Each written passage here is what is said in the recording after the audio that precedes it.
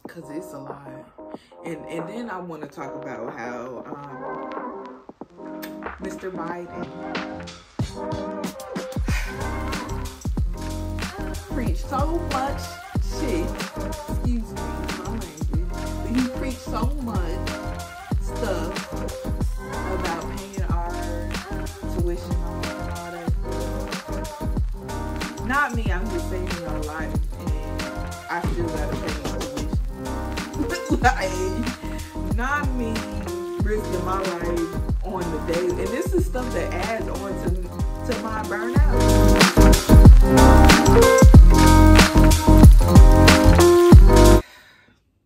Hey everybody, welcome back to my channel. Make sure if this is your first time, welcome. My name is Ibiyemi. If this is not your first time and you've been here for the videos that I've made before, just go ahead and make sure that you like and you comment and you subscribe. Make sure that you subscribe so you can see more of me. And let's get into today's little conversation. So I wanted to get on here and talk to y'all about just some of the realities, I guess, of being a nurse in this day and time. And basically this is kind of like having a little rant. I got some water in my cup like I did before. And yeah, let's get into it.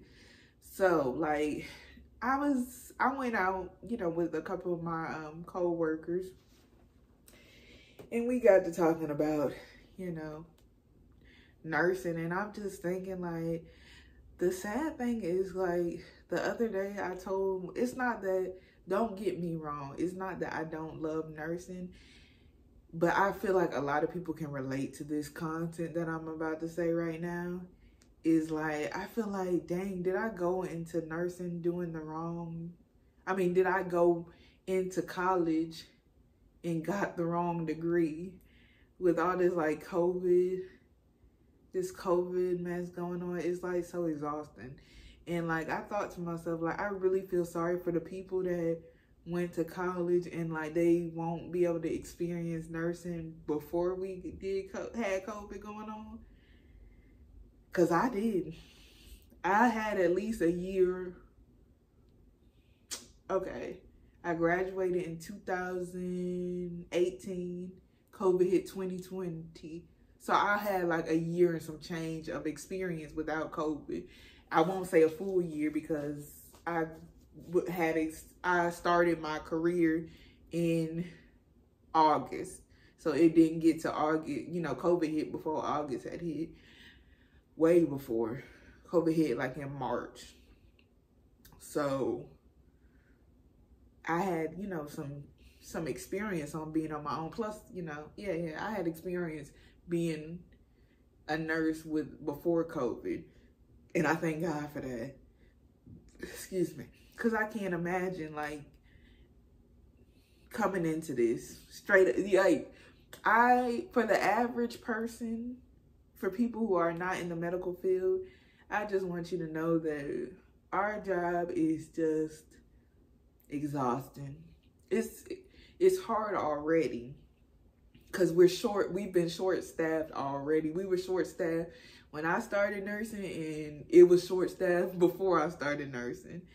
But now it's like to the extreme. Like, people are not staying on these jobs because they know they can get way more money when they travel. So it's like, it's even more short-staffed, like even more. And then not when you're short-staffed and then you got a bunch of COVID patients, like it's hard. And I know I'm speaking for, even though I'm talking like about this now, I haven't been on the floor when this new wave of Omicron, girl, I don't even know how to pronounce it, but Omarion, and I haven't been in the hospital since the big O, and I ain't talking that O, I'm talking COVID O. I haven't been on the floor since the big O hit, because I had given birth in November. But still, like, I have to go back to work, and I'm just like, can I even get, like, you know what I mean? Like, am I even in the mindset to get back into stress? Just pure stress. And I would like to go on some days, I would like to go on the record to say that some days are not as bad. But when you're like short, it's like you always got a bad shift. And like it gets very overwhelming. And it's just like, am I looking forward to getting back into the groove of things? Like, to be honest, I can't say I am. And I honestly see why a lot of people are leaving the healthcare field in general. I'm not saying that this is not my passion, because I'm saying it's one of my passions, but your passion can sometimes, you can be exhausted from doing your passion as well. Let's just say that. And it's like, even before I left and delivered my son, I was very burned out. I was getting very burnt out just from being pregnant, and it's just exhausting. And when I was pregnant, I quickly understood that these patients don't care that you're pregnant. They're gonna run you. Some of them, not all of them, of course, are gonna run you like a dog. And it be the ones that be like, oh, you're pregnant. Oh, how many months are you? Oh, is it a boy? Is it a girl? Those be the people that will run you rapid, knowing you pregnant. I had a patient ask me if I could turn them or help them get situated. I said, no, ma'am, I cannot. You're gonna have to wait till I can get somebody to come in here and help me. Like, come on. But doing all that ripping and running, all that just exhausted me. And it caused me to be burned out. I'm not even gonna lie. And like, I felt since I've been out of work, I felt better. I mean, and then even when of course, I've told y'all the story already. If you have not caught it, make sure you catch up on my story of me showing y'all the video of the video of me with the decorating the Christmas cookie, because I talked to y'all about the issues that I had after my second pregnancy, after I delivered my son, with my blood pressure and everything like that. And you know, once I went to the hospital, and I kind of understood how it feels to be a patient, and I kind of got some empathy for them, because I felt helpless in the hospital myself.